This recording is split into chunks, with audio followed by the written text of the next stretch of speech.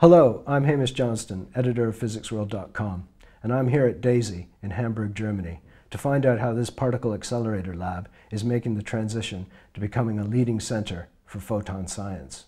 Work on the first accelerator began here 50 years ago, and the last particles were collided in 2007 when the Hera ring shut down. Now, the main focus of the lab is developing state-of-the-art experimental facilities for chemistry, materials, and biological sciences. And it's the home to the flash free electron laser and the Petra synchrotron light source.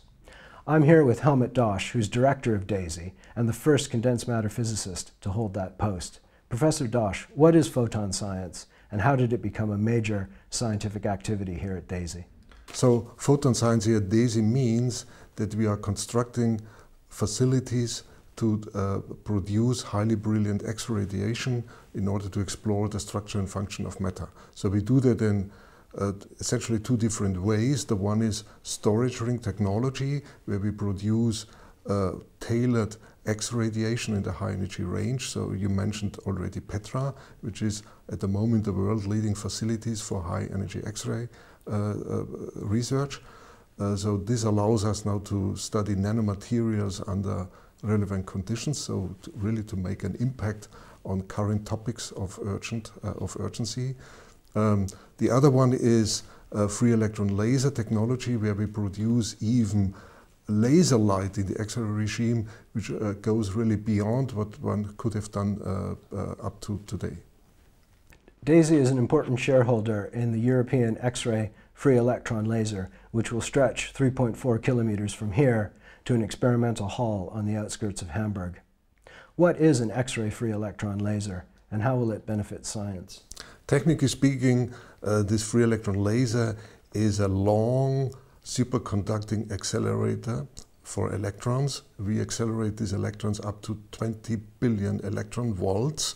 So then we shoot these electrons into magnetic structures which convert these electron bunches into these X-ray laser flashes, which are as short as femtoseconds. So that means what we have here are three things. The one is we have X-rays, so that means we can see the structure of matter, we can see atoms, and we can see molecules.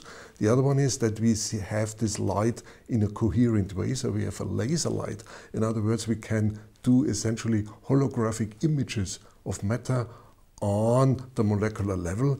And secondly, we have these short flashes, and they are so short that they are faster than the motion in the nano world. So that means we can make snapshots of matter during action. So we can, in other words, follow a chemical reaction in real time. So in other words, we have a high-speed camera for the nano world, and this allows us now to really see in real time how matter works, how material functions, and how biological processes evolve. DESY is playing a leading role in the development of accelerator technology for the International Linear Collider. How does the lab plan to maintain its expertise in this area in the future? That's correct. So DESY considers itself as a leading laboratory in accelerator development, and this is our core competence. So that means we have really to maintain and extend this role in the future, so to allow us now to conceive, to construct and operate future facilities. But it's important that we focus our efforts in constructing facilities on site. This is the survival strategy of DESY. The Hera Collider shut down several years ago. Do you have any plans for the ring? Could it, for example, become an advanced synchrotron light source? In fact, it could. So we already did some very small calculations, so to speak, back of the envelope calculations, which already tell you that this could be a fantastic source for X-rays.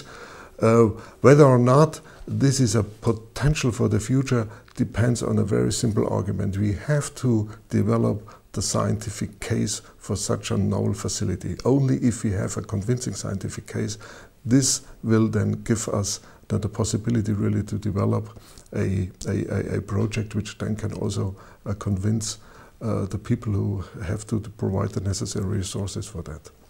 What's the next big project for DESY? Are you interested in hosting the International Linear Collider, or will the next major facility here be related to photon science? That's a very important point you are touching. So the DESY management is at the moment developing the long-term strategy of the lab. And in this long-term strategy, the next facility which we operate here on site is of course a key question for us. So we already talked about HERA. This is a potential candidate in this deliberations we do.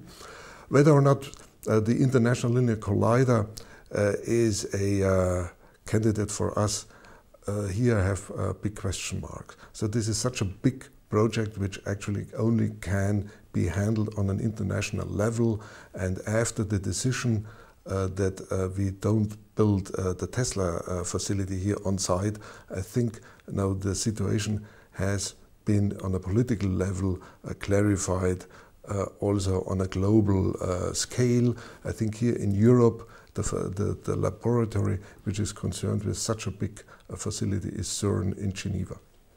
Well, thanks for speaking to us today, Professor Dosch. Thank you.